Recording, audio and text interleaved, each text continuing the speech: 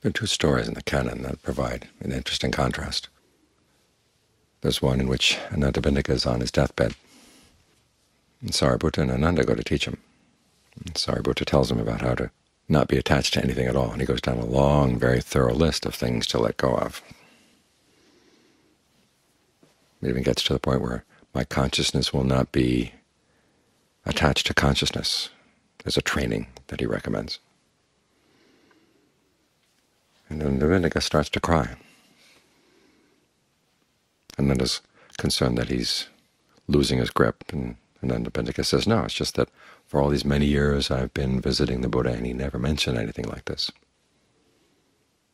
And Sariputta said, well, this kind of teaching is not normally given to householders. And Anathapindika asked, could it please be given to householders? Because there are many of us out there who suffer because we don't get this teaching. That's one story. There's another story where some householders come to see the Buddha, and they ask him for a teaching that's appropriate for them. And he starts out with emptiness.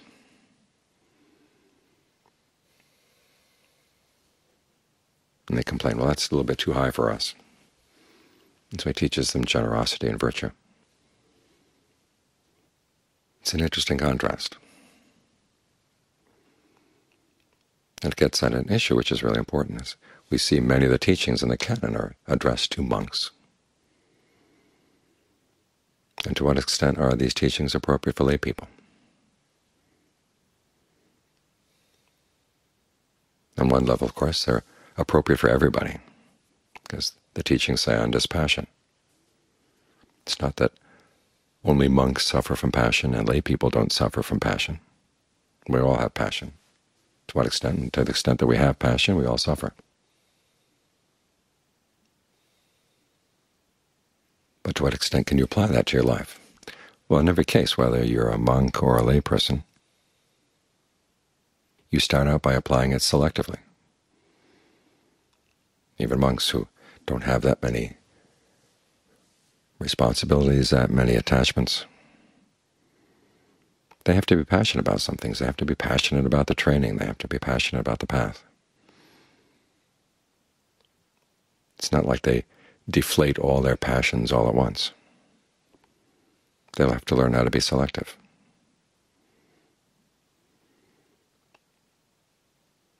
So this is a lesson for lay people. You take the teachings on dispassion, and you figure out where to apply them, and where you're not ready to apply them.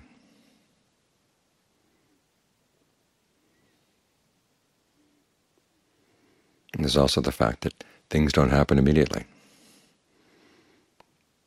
You can learn about dispassion, and it just goes right past. You can think about contemplating death for a whole night, and then forget about it the next day. When Ajahn Suwa was teaching in Barre that time, he brought up the topic of body contemplation. And some of the people complained, gosh, if I do this for a week, I won't be able to go back to my partner. I won't have any lust anymore. And Ajahn Suwa said, well, it'll be pretty amazing, just 1 week of this, and it's going to get rid of your lust. A lot of these teachings go against the grain, but they're skills we need to develop because the mind tends to go so heavily in the other direction. The things you have to practice. Meditation is like learning a second language.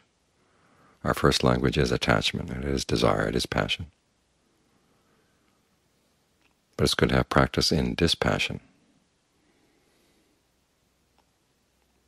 Even if you don't go with it all the way, or aren't ready to apply it that much to your life, it's a good skill to have in the background. It's like having a second language. You never know when you might have to go to that country. And it turns out in this case, this is the country we all have to go. And John Lee makes a comparison. He says we're going to have to emigrate at some point, leave everything we have behind, and go to another country where we'll need a wealth that we can exchange. In other words, we have to have generosity as our preparation. And he says we also need a foreign language. Here the foreign language is learning how to let go. Aging, illness, and death come to everybody. They don't come just to monks or nuns. We all have to meet with these things. Separation comes to all of us. We all have to be prepared. So even if you're not ready to let go of everything, you want to learn the skills and how to let go when you need to. Just like if you're going to go to France, you don't wait until you get to France before you learn French. You practice beforehand. Because as we're sitting here, what are we doing? Thoughts come up, and you have to put them down. They come up again, you have to let go of them again. Those skills are going to be really useful as you learn how to get better and better at that. And you want to practice it every day in the same way that you practice a foreign language every day, because it goes against the grain. It's not quite the way you normally think. You start out practicing it as a game. You learn the grammar game and you learn the vocabulary game, and you learn how to make sentences just in the abstract, because there comes a time when you go to that country, you're going to need water, you're going to need help, you're going to need this or that, the other thing, and you want to be able to say it. When I was learning Thai,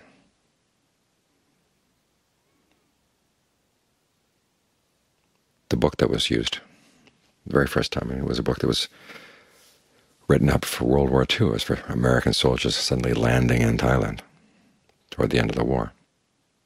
First phrases were, "Hello, how are you?" and the third phrase was, "Where's the bathroom?" Because there comes a time when you're in that country, you're going to need a bathroom, and that's something you very much want to know. So it's the same here. There are a lot of skills you're really going to need when aging, illness, and death come. And they don't come at the end of life. Death comes at the end of life, but separation comes before them. Signs of aging come before. Illness can come at any time. Other disappointments in life can come at any time. You need to be able to keep your thoughts under control. You need to have that skill of dispassion. So as we get practice here, and this is why we call it practicing meditation, because we're practicing skills that we're all going to need as we go through life. That contemplation we do of being subject to aging, illness, and death, separation, and that we're the owners of our actions. As the Buddha said, this is something that everybody should think about every day, whether you're lay or ordained, man, woman, or child. This is something we all need to reflect on, because we have to be prepared for these things. At the same time, we have to learn how to think in these terms so that we don't get complacent or careless. As the Buddha said, when you think about these things every day, it helps you to abandon any unskillful behavior, because our intoxication with health, youth, life, can make us do all kinds of crazy things. The Buddha chooses his words carefully. It isn't a type of intoxication. We're drunk with these things and we can't think straight. So we have to sober up. At the same time, though, he says, when lay people and monastics think of these reflections, they should go further. It's not just that you are subject to these things. Everybody, everywhere is subject to these things. The whole universe. Think in those large terms. And that, the Buddha says, goes beyond just simply teaching you not to be complacent. It gives rise to a sense of samvega, a sense of the terror and dismay that goes when you think about the way life can be so futile. Now, a lot of people don't like to think about this if they have jobs to do and other responsibilities. But it's good to have that in the back of your mind, because it makes you think in the larger terms, because when you're suddenly up against the larger issues, you want to be prepared.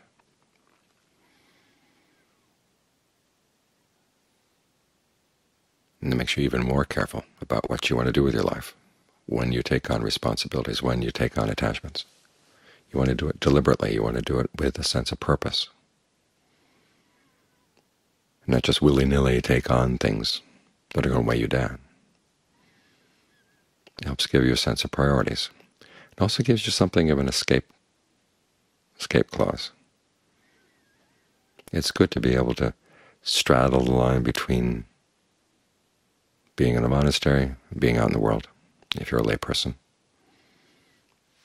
As John Fuang used to say, it's like learning how to be good both at Thai boxing and at what they call universal boxing, i.e. Western-style boxing. So when the world gets crazy, you've got a place to go. And you've got the values that go with this place. Because the meditation is not just a technique, although that is part of it. You are learning the skills of letting go. But right view is also a skill. The values about what really matters in life, these are the things that keep you sane when the changes of the world inevitably come. So when you think about dispassion, it's not just for monks and nuns. It's a skill that we all need, because we all suffer from the results of passion. The teachings on disenchantment, dispassion, release, even if you can't apply them all across the board, you want to learn how to apply them selectively. Look at what things in your life are causing you trouble, things that you can let go of, things you can put down. Learn how to do that. Get good at this skill. Keep practicing this second language every day, because there will come a time when you have to go to a country where this is the only language they speak.